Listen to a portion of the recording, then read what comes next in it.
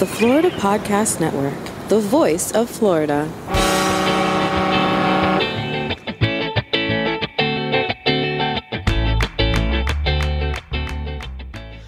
This is episode 11A of the Finding Florida podcast on the Florida Podcast Network. Small towns, coast to coast, the preview. Welcome to Finding Florida, the podcast that takes you from country to the coast. Join your tour guides, an unlikely pair, city girl Jemmy and country boy Glenn, as they explore the amazing sights and sounds of the Sunshine State. Thank you for joining us on this lead up to our 11th adventure of the Finding Florida podcast. Hard to believe. We're almost a year old. We're going to have a birthday soon. We are going on a road trip this time from Florida's East Coast to Florida's West Coast in a journey to discover the small town finds of Florida. So all of the audio from that fun adventure of driving coast to coast will be on the next episodes, 11B and 11C. And we had so much fun along the way. In fact, here are a few quick clips. Wait, I need an official review. That was it right there. That's all we need. Jean's going to take me out for a spin in my first sidecar ride, and you're going to hear it. We're on a back road in the middle of nothing. Guess what, Glenn? There's a Venom show at 3 p.m. We're just in time. Oh, God. Let's go. Glenn's disappeared. I am now in the snake enclosure by myself. And I love goat cheese, so I'm assuming I'm going to love goat fudge. And he kept calling it goat cheese fudge. Well, they're both made out of goat milk. In my defense, they're both made out of goat milk. That's a woman thing. It is not a woman thing. It's a woman thing. It's not a woman thing. It's a woman thing. Women are more picky about parking in the shade than men ever would be. I don't like to melt. I'm sorry. I am chocolate after all.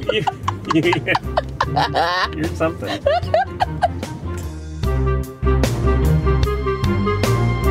But on this episode, we're talking about small towns, which Florida is full of all kinds of varieties. And then we'll get into a whole bunch of other fun Florida stuff, including the Community Clipboard, Critters of Florida, Florida or Not, and fan favorite, Flori-DUH. Listen in. I would dot the West with little hometowns and fill the East with excitement.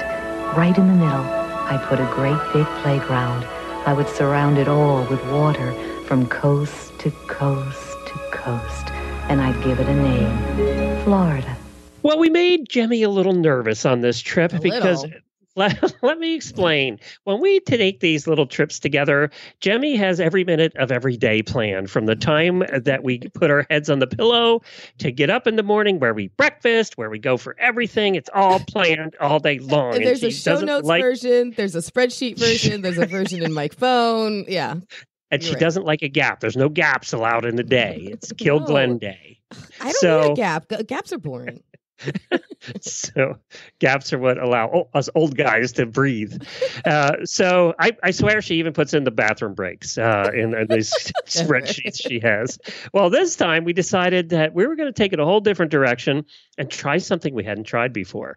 We were going to go on a freestyle adventure, which means we were driving from one coast to the other coast, and we only planned two things, one thing each day. And everything else we had to find along the way. I'm trying to think very positively, Glenn, but it was horrible. You loved it. And, you're going to find out in the next couple episodes how that all worked out and whether Jemmy has yet recovered from her hives. So we started in Melbourne, which is also near Indialantic, which is a town I never heard of before. Have you ever heard of? Yeah, it's like the coastal part of offshoot of Melbourne. Yes, yeah. It's below the Space Coast, like right in the middle. Long route A1A is literally where we stayed and started along A1A and the ocean. We went and said hi to the ocean in the morning before we left. What a lovely ocean it was. Yeah, we took a nice walk. It was nice. Yeah, we did a beach review there. But we started with our toes in the water, and then we headed out and made our way across the state. But the goal was that we had to take back roads. We couldn't take the major roads of the show was to take back roads. Your goal was to give me hives, but continue. Yes. Well, I accomplished both. And we started in Melbourne, and we usually do a little bit of history on the places we go. And I have a little bit of history for you on a couple of the stops that we made. All right. So Melbourne is where we started, right on the coast. As I said, it's just south of the Space Coast. And Melbourne was started after the Civil War. Pioneer families arrived and founded it in 1867. It was formerly called Crane Creek. Probably some guy named Crane was there. Or there were cranes, but whatever. There was cranes in the creek, something. And it was named Melbourne in honor of its first postmaster. And his name, Cornthwaite John Hector. Wow. Being a postmaster back in the day sounds like big doings. I know. A town named after you. Your name was Cornthwaite. Cornthwaite. And he was an Englishman who spent much of his life in Melbourne, Australia, which is how the name came about. Can I ask you, you know what? Can I tell you? So when I was looking up Melbourne, it took me a second to realize, no, you have to be very specific because some of the things I found, that's Australia. I'm like, whoa, that's interesting. I never saw that. Oh, because it's Australia. By the way, if we want to do Finding Australia sometime, I'm in. I'm in. What if you get punched by a kangaroo? Let's do it. The first business was opened in the late 1890s. And what do you think the first business was in Melbourne? Post office? Funeral home. And it's still in business. It's called the Brownlee Maxwell Funeral Home, and apparently it's still in business. We probably passed it. Interesting, too, the oldest Black-owned business in the county is called Tucker's Cut Rate Plumbing, and it opened in 1934, and apparently it's still there as well. Wow, so, who knew? So that's kind of In 1919, a fire destroyed most of town along Front Street, as most towns did back then. And the funeral home made a lot of extra business. Is that, sorry, too soon? Too soon. 100 years too soon. And at the time, it was rebuilt along U.S. Highway 1, which is where we were. Yeah. And in late 1942, the Naval Air Station Melbourne was established as a site to train newly commissioned Navy and Marine pilots for World War II. The program ran until 1946, and the land was used for that program makes up most of what is currently Orlando Melbourne International Airport down there. You know what? I'm wondering, do you know if the Navy base is still there? Because there's a base still. Yes. I think that may have been where I went when I got to hang out on that aircraft carrier a long time ago. I think I was in Melbourne. Well, there you go. This was back 20 years. Were you hanging around with the sailors for a particular reason on this ship? Yeah, I was dating one of them. Oh, there. No further comment. Yeah, moving on. Famous residents they have come out of Melbourne are Jim Morrison, lead singer of The Doors, and Kate Upton, actress and model. Kate Upton. Well, I like one of those. Don't like so much the other one. I'll just let that hang out in the air. You decide. And of course, Jim Morrison. He died like at 27 or something. Didn't he? Pretty old. Yeah, I think he's one of the 27 gang. You know, there's that famous number, death. Right. Famous age of death. Yep. So now the interesting thing happened when we left Melbourne. Okay. And you're going to hear all the stops we found. And I talked Jemmy into going to some places. She talked me into some places, and it all worked out. Uh-huh. So we drove out of Melbourne on Route 192, heading toward Kissimmee. Kissimmee. Heading toward Kissimmee. One day you will get it right. I've got it right. Yeah. 9 or 11 months. I've got it right. Kissimmee. So we're heading towards Kissimmee. This back road 192. We get out outside of Melbourne, and it's nothing. Mm-hmm. It is nothing but nothing. Cows, swamps, cows, trees, swamps, cows. Various shades of green for as far as the eye can see. We drove for almost an hour. Yeah. Until we got to our next little town, which was called St. Cloud. And along the way, we discovered that we were driving through one of the largest cattle farms in the country. Mm-hmm. And it is the Church of Jesus of Latter-day Saints, the Mormons, own that particular farm. Well, it's spread over 3 counties, Osceola, Orange, and Brevard. Wow. It covers, get this, 300,000 acres. Jeez. This is one farm owned by the Mormons, 50 by 30 miles. Oh. In 1997, it was designated the world's largest beef ranch, and the land is worth an estimated $900 million. Wow. The ranch maintains 44,000 head of beef cattle. Wow. As I said, it is a for-profit ranch, so they operate it. They have citrus on the ranch, beef cattle, and a bunch of other operations. There's 90 ranchers and their families that live there. Wow. So that's why I drove through a lot of nothing for a long time. Now, it's interesting, and you can take this for what you want, but if you know a little bit about the Mormons, you know that they were probably the first preppers. They are all the Mormons like have doomsday to have years. preppers? Yes, they all have to have a year's supply of food in their house and all of this stuff. Well, this is Gordon Hinckley, former president of the church, said, "We have felt that good farms over a long period represent a safe investment where the assets of the church may be preserved and enhanced, while at the same time they are available as agricultural resource to feed people should there come a time of need." Well, I know whose door I'm knocking on if the zombies come calling. Yeah, well, the zombies come, head to Deseret Hinckley's Ranch. house. All right, then we headed through St. Cloud, then we were through Davenport, and we ended up on our way toward Tampa. We were on a little back road, and we ended up in Lakeland, Florida, which I have friends that live in Lakeland, and I've been there once before in my life. And Lakeland used to be really, really big into orange groves. There used to be a ton of orange groves in Lakeland. Did you see two orange groves the whole time we were out? We saw some. Sadly, no oranges growing on them yet. I would have jumped out the car and picked them, but we saw a few. Do you know there's a fine for that? $1,000 an orange for picking oranges out of an orange grove. Okay, so when I have the urge next time, I'm going to ask you to go out of the car to pick one. So Lakeland most expensive glass of orange juice ever. So Lakeland's got an interesting past, too. Native Americans began to live in that area 12,000 years ago, and then the European settlers arrived in about the 1870s. The city expanded in the 1880s with the arrival of the railroad. How many times have we had that in this? I'm sorry. It strikes me just for a second when you say Native Americans began to live in the area 12,000 years ago. European American settlers have been 1870. Like, it's like such a stark difference. My God. Do you think that 12,000 years ago the alligators were like 10 times the size they are now? They could have been. Size of buses. They could have been. I don't know. My gosh. So at the beginning of World War II, and this is going to come back when you hear the next episodes, you're going to discover that Lakeland and air travel and airplanes go together. At the beginning of World War II, the Lakeland School of Aeronautics, headquartered in the recently built Legagneur Municipal Airport, which we saw, became part of the nationwide network of civilian flight schools to help the war effort.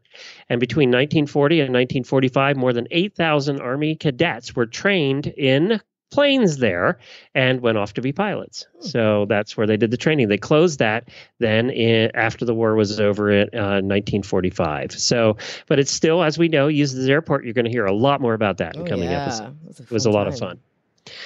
Citrus growing began back in the early settlers who started planting trees in the 1850s, and it became one of the major industries in that area. See, but they can spare one or two. I can jump out the car. They can spare one or two. The thing that really supported the town, and we've heard this of a couple towns around Florida, is phosphate mining. Wait, what is phosphate used for? I don't even know. I'm glad you asked. So phosphate rock is used to make calcium phosphate nutritional supplements for animals. And pure phosphorus is used to make chemicals for use in industry. The most important use of phosphate rock is the production of phosphate fertilizers for agriculture. So all the cows need they're getting their supplements if they eat the grass right out of the phosphate ground. It sounds like it's all cyclical somehow. Yes, it does. And that's probably more than anybody wanted to know about phosphate. But do you know that in that area of Lakeland, they produce 25% of the U.S. phosphate supply right there? Well, then there you go. Now, famous people, there were a lot of B, C, D people that I'd never heard of, musicians from the 50s that played in a band. Right. But one of the most famous people that come out of there, everybody that lives in Florida is familiar with. Well, at least they've gone to a store. Let me guess. Everyone in Florida's gone. The only thing I think of is Publix. Has to be Publix. Yes. George Jenkins, founder of Publix Supermarket, came out of Lakeland. And it is still the largest employer in that county is Publix. Wow. Publix is on every other corner. Yes. Publix does kind of own Florida. If you had to do a Publix run, it's like, do I go to this one? Do I go to that one? Which one's the most convenient? Publix was probably really mad when Walmart and Target started bringing in groceries. Yeah, but you know what? They've held their own. Go Publix. Yeah, they have. They have the best subs ever. I love their. Sorry, shout out for the Publix subs. Go get one. It's so good. Now, then we headed from Lakeland over to Gibsonton and Riverview. And Gibsonton, you're going to hear a lot more about that history coming up in the episode. So, and you're going to want to hear this history. It is truly unique, very unique. Very unique place. I don't know if there's any place I'd like it in the country, to be honest. I don't think there is. Yep. It's just like it. So it was an interesting history trip across the state. And, we're going to really find out in the coming episodes, too, whether Jemmy enjoyed this and we're ever doing it again, or whether she will never let Glenn have an idea again. So and now we know why when you're driving through the state, there is so much empty. It's because the Mormons own it all. They're not building anything. That's right. They own that half. Holy smokes. Favored by freaks. Beloved by the bizarre. Adored by the abnormal. A place that some of the strangest folks on Earth call home. Gibsonton, Florida has been a hideaway for fire eaters and half women for about 65 years. A refuge for sideshow performers, where showbiz is business as usual, and human oddity isn't odd at all. Well, you have to tune in to episodes 11B and 11C, which will come out over the next couple of weeks to hear all about the adventures we had freestyling across Florida. And find out how I survived the freestyle concept. Or did I? We'll see. Might have been a little too much time in the car with Glenn. Yeah, we'll see. Need a convenient and delicious dessert? Look no further. Grab a cheesecake jar from Leanne's, a local Tampa-grown company shaking up dessert. They bake a single slice of New York cheesecake right in a jar to keep it from getting cold on hot Florida days. It's genius. We both tried some for ourselves back at Podfest and truly loved it. And then they met us out in Tampa and gave us more. So we love them now even more. Thank you so much, guys. Find Leanne's on social media as Cheesecake, the letter N, More. Cheesecake and More. And look up the Central Florida location nearest you to find their yummy jars. Their website is www.leannescheesecakesandmore.com. That's LEANNS, cheesecakes, the letter N, more.com. Or give Joseph a call at 813-445-3861 for your treat in a jar. Well, before we get to everything else coming up in the show, is there anything else we need to catch up on? Not really. My life is kind of boring right now. Not true. It's your birthday coming up. Oh, yeah, Happy birthday to you. Thank you. That's right. Another 29 again. bites the dust. You think they'll stop carding you now every place we go? I think I'll be 80 and they'll still be carding me. It is literally everybody. It is ridiculous. I just have that look. But yeah, it's my birthday coming up and pomp and circumstance will ensue. But anyways, aside from all of that, just a quick reminder for you to go ahead and jump into the FPN Insiders on Facebook. It's a closed group exclusively for our super fans of the Florida Podcast Network shows, such as the Finding Florida podcast. And it'll give you access to scoops, contests, special treats. And Glenn and I definitely look forward to meeting you in there and getting to know you and finding out what you like so much about Florida. We also want to thank all of you who send us comments, whether they're on social media or website or through email. They mean a lot to us, and you can do that by sending an email to Jemmy, that's Jaime, or Glenn, Glenn, at FloridaPodcastNetwork.com. And we appreciate all the notes, ideas, and feedback. Well, as you know, guess what time it is, Glenn? What time is it? It's time for us to find out more fun stuff about the rest of the state of Florida. Yay! Florida, where you get school credit for learning to water ski.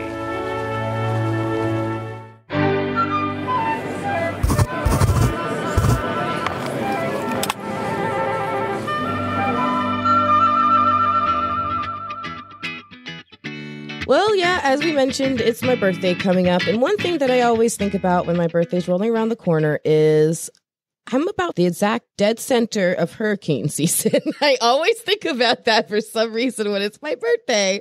So I want to talk about hurricanes for just a minute because they are such an impactful thing for here in Florida. But if this is where you think you're going to get any kind of serious hurricane evacuation plan discussion, well, you're doing it all wrong because that is not what we do on this show. Instead, I saw a picture of a really funny sign the other day and I had to share it. So there's this sign that's posted on a beach. I couldn't figure out which beach it was, but it says hurricane evacuation plan. Number 1, grab a beer. Number 2, run like hell. I thought that was hilarious. So it made me think, like, what's your hurricane evacuation plan, Glenn? Is there anything that you have to do aside from the boring, first aid kits and grabbing water and ice and all that, blah, blah, blah, blah, blah? Is there anything else? It's a lot harder. It's a lot harder for us because we have the horses we have to move. So you're always worried about, and horse people don't care about themselves. I have to do the caring about us while Jennifer cares about the horses because horse women care about getting the horses out. That's all they care about. They wouldn't care anything about themselves. So we always have to, worry about the horses and where are we going. And it's a little harder to pack up and leave and go to a hotel with your horses. It's a little tougher. Wait, they don't accept horses into hotel rooms? No, they really don't like them in the lobby for some reason. They don't like them in the lobby for some reason. If you remember right, it was your birthday, September the 10th, when Irma hit. It was last year. Yeah, I spent my birthday in a dark cave. In a closet. You're gonna be in a closet this year again? I don't know, but I do know one thing I'm going to do this year that I did not do enough of last year. I certainly didn't. I learned my lesson. I need to stock up on my migraine meds before the hurricane hits because there's something about that pressure that just brings out the migraine, and that's just no way to live in the middle of a hurricane. So you had a migraine in the closet. On my birthday. On your birthday. Perfect. No cake in there, was there? No, and to make sure that I at least have some sort of a happy time, I need to make sure everything is charged. So I got to charge my phones, my iPad, charge up everything, including my backup chargers, so I can have a little bit of electrical-based entertainment while I'm suffering. Well, and you and I were texting each other, and we were like, okay, and we would tell each other, I'm turning the phone off for 3 hours now. Right. I'll check in 3 hours. Because we were running out of batteries. I know. And then another thing I have to do, and I'm sure it's a million times worse for you, because I have a studio set up. I think your studio setup is like mine, but on steroids.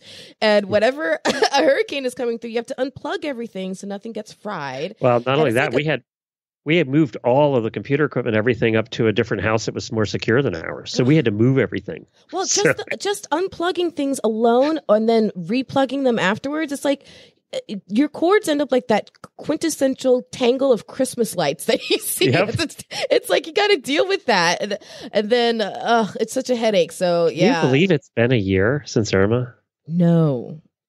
No, I certainly can't believe you and I are still getting along. It was so impactful for all of us that lived here. Not to get serious, but I mean, it really was. It really was. We were all affected by it. I know. In one way or another. I know. And I was thinking about it this year. If it hits, just please don't hit on my birthday. Please. I don't want that another year in a row.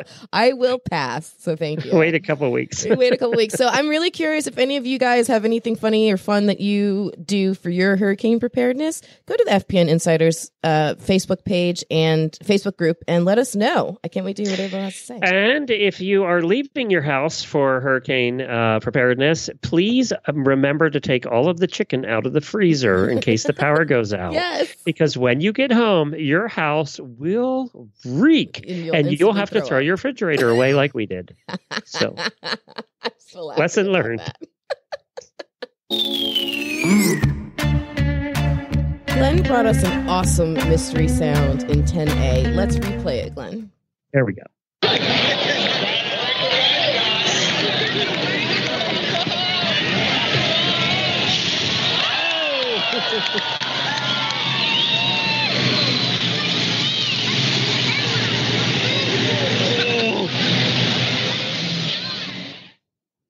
There you go.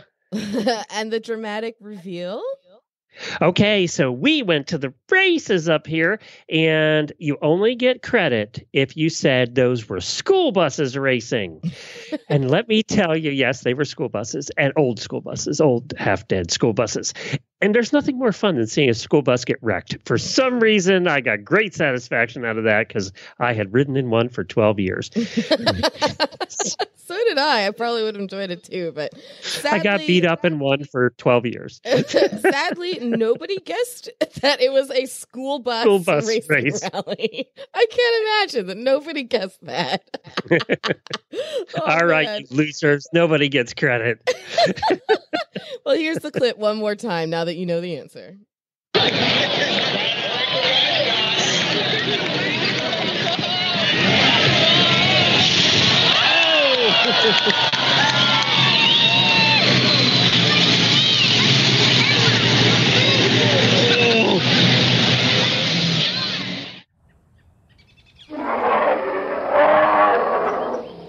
Officer in need of assistance from animal control.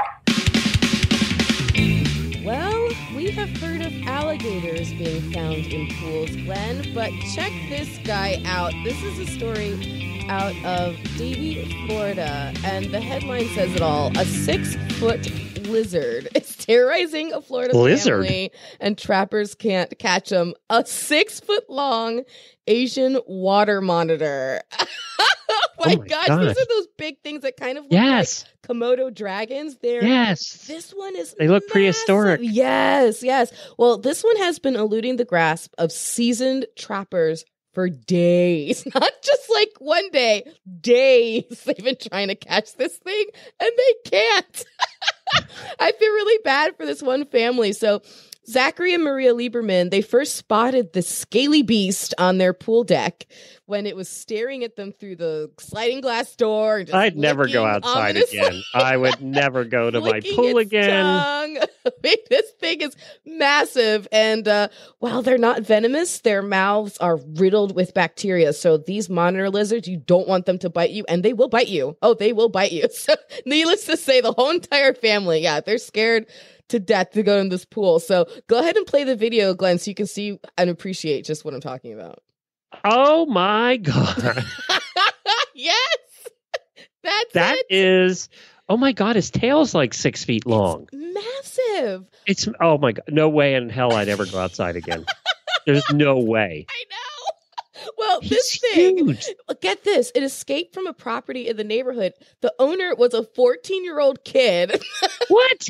Who he said he originally had 3 of them, but they only have this one now. Now, my big question is, where are the other 2? What happened to the other 2? And this thing's bigger than the 14-year-old kid. It's huge. So it's basically an alligator. It really is. So for almost, and we'll totally include the video in the show notes so everybody can see. So for almost 5 days now, experts from Florida's Fish and Wildlife Conservation, along with local professional trappers and hunting dogs, they've been trying to catch this. Guess what? How much they estimate this thing weighs? It's got to be 300-400 pounds. Well, okay, it's not that crazy, but it is 100 pounds. It's a big guy. Huge. It is. So once they capture it, hopefully they will. Because honestly, as of the writing of this article, they still haven't caught it. I would never go outside. I know. I would be in the house. They can deliver food. I would never leave again. Oh my gosh! It was knocking at their back door in this video. Deliver food because then the delivery boy becomes his meal. Like, you can't do that. But yeah, once it's caught, it'll be placed in a secure facility in the area, hopefully. But yeah, so right now, the Lieberman's family backyard. It's like just request that 14-year-olds not own 6-foot lizards. Well, the sad thing is, it must have been just a few inches long when they first got it. And then it grows and grows and grows, as these things do, guys. This is what we do in Florida. We buy things that are exotic, and we buy them very, very tiny. And when they get big, they get out. Speaking of exotic, wait until you hear the next episode. Ugh. Oh, yeah. It was great. That's all I'll say. It's great. I totally get Glenn out of his comfort zone with some reptiles. But I just want to put in perspective for you. So you've seen this lizard. The Liebermans have 2 children, ages 2 and 4 years old. Those are like light snacks to this thing. So I would be completely terrorized. I don't know what I would Why? I just don't get why. I don't know. So yeah, so go to findingfloridapodcast.com so you can see the video for yourself. This beast is massive. So I have 2 stories for you this time, Glenn, and only one involves a bona fide Florida man. So we're going to go through them both, And I want you to tell me which story you think actually came out of Florida. You ready? I'm ready. Okay. So this first story involves a viral video showing a guy, just can't even say it without laughing, carrying an alligator into the freezer of a local liquor store. Yes, that's right. He carried a cold-blooded, deadly animal into a freaking beer cave. Glenn, just play the clip. The viral video shows Robbie Stratton running through a convenience store with an alligator in his hands. He takes the animal in the beer fridge as well. I don't even remember coming up here. We asked Stratton where the alligator came from. No clue. No clue.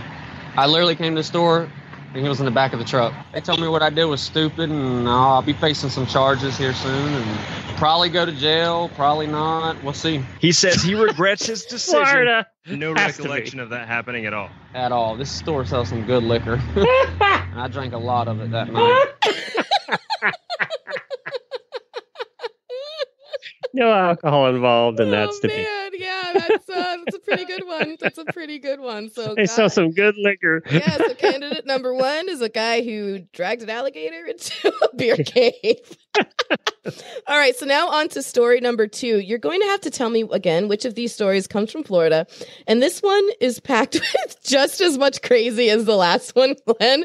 The news story that I found posted about this, the video for it kind of cuts off in the beginning, but it'll all make sense in the end. Just go ahead and play the clip. Right now is behind bars, the other at the hospital recovering after that finger was bitten off. Now, this all went down, we're told by firefighters, around 6:30 tonight. 2 men got into a fight, and one bit off with his teeth, the other's finger. When firefighters arrived, they found that the victim had his finger bitten off at the knuckle, and the rest of his finger was on ice. Take a listen. Be advised, an update from the PD. Apparently, there's 2 foursomes that got into an altercation, and there's been a finger that's been bitten off. The victim is laying down. Now, that victim was rushed to hospital. No word on his condition tonight. As for that alleged biter, the 47-year-old man, again, is behind bars. No word if alcohol was involved. So wait, no, we can guess. Wait, the punchline of this story, right, which they don't really say in the news clip, I'm like, oh, this happened on a golf course, okay? There were 2 foursomes playing golf, and they got into a fight, and one guy bit off the other guy's finger. Let's see. That's a tough. Am I supposed to guess? Yeah, so Glenn, who do you think is the bona fide Florida man? The man with the Can it be alligator both? or the man with the alligator-like razor teeth? Nope. Can it be both? It's It just can't one be or the both. other. It's just one or the other. Okay, I'm going to have to go just because the guy in the second clip that worked at 911 sounded like he had a Brooklyn accent or Long Island accent. But we have a lot of those down here in Florida, too. Yeah, we do. So I'm going to go with the first guy, the alligator in the beer cave, so drunk he didn't remember. Because was he naked? Because if he was naked, he definitely would be a No, nobody was naked. Everyone had their clothes on. It's a miracle. This story, everyone had their clothes on. But I'm going beer cave, dude. You're right. The man with the alligator. So it was the guy in the first story. He's our Florida man, Robbie Stratton, and his buddy Kevin Scott Keene. They were charged with illegal possession of American alligator, illegal exhibition of dangerous wildlife, and cruelty to animals, according to the Florida Fish and Wildlife Conservation Commission. And both men could face a fine of $5,000 or up to 5 That's years an in prison. expensive night drinking. It sure was. Oh my gosh.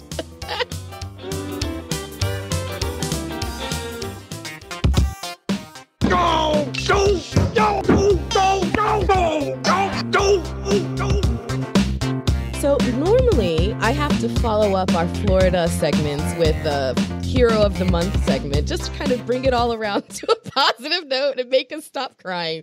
But I don't have to with this one. This one is so good. So I have a feeling I already know the answer to this, Glenn, but are you familiar with the In My Feelings challenge? No, I've seen some things about it, but I don't know what it is. Okay. I'm actually surprised you know anything at all. I mean, you haven't heard of it. So kudos to you for that. Well, I know people have been getting in trouble and doing stupid things. Yes.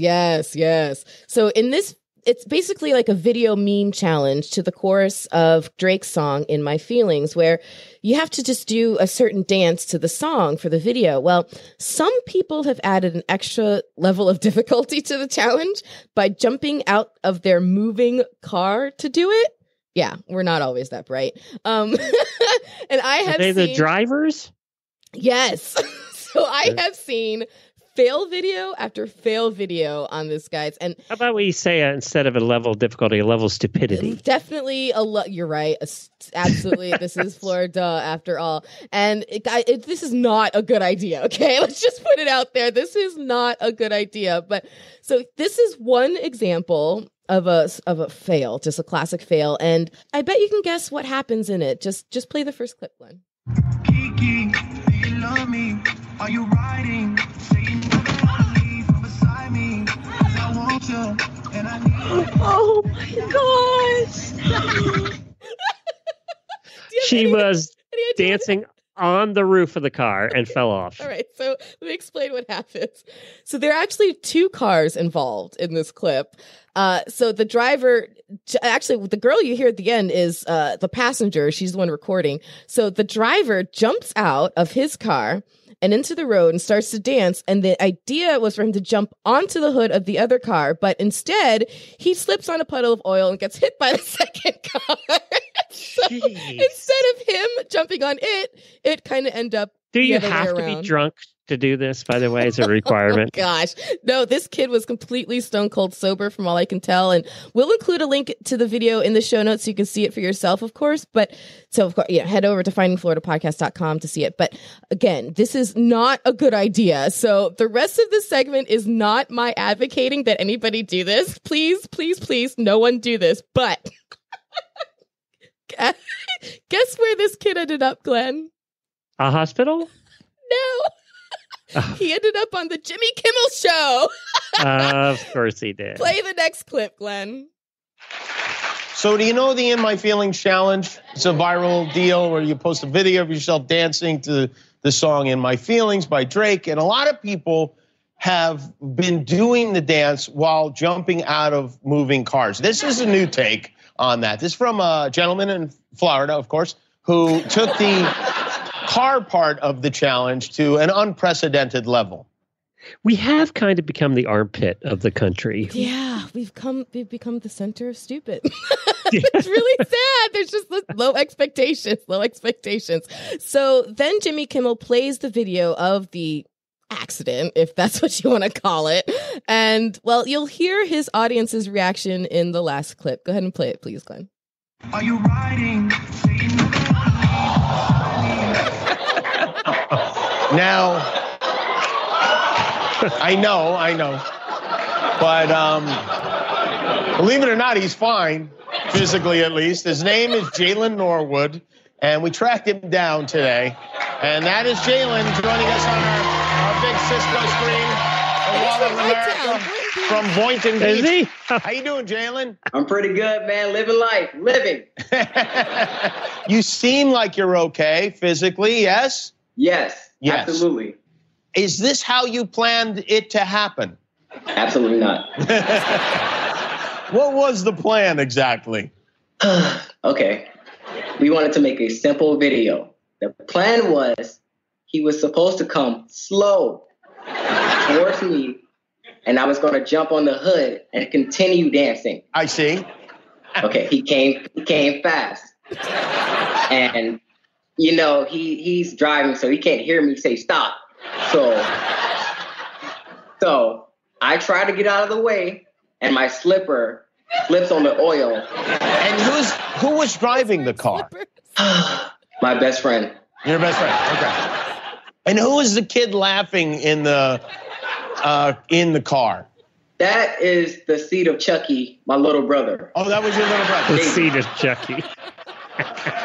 Did it bother you that your brother's reaction to you being hit by a car was to laugh? That made me madder than anything. I didn't even care about the car anymore. The fact that you can laugh at your brother. He didn't even know if I was alive or not. He laughed. Jalen, let's look at the video again here. We're gonna slow it down. So you get out of the car. Your car's not moving, unlike a lot of the videos. And then you slip. Wow, I mean, you really could have. You risked your life for a meme. You realize that, right? It was worth it. It was worth it. It was worth it. Why was it worth it? Are people recognizing you now? Oh, I'm the most famous guy in Florida. Really? So, and what did they say? Hey, there's the idiot who got hit by the car. Well, of course, that comes with the territory, but that's not the point. The point is you recognize me. And you're feeling okay? You really didn't get hurt at all by this, huh? I played basketball the next day. I'm fine. You did? Oh, all right. Well, I hope you learned a valuable lesson. What lesson did you learn from this, Jalen? Wear tennis shoes. Well, that's a good lesson, yeah. Don't do it again, though, all right? All right. All right. That's Jalen Norwood from Boynton Beach, Florida, naturally, as you might imagine. Well, the only thing that would have made that better is if he had been naked. And then it would have been a true Florida man going viral.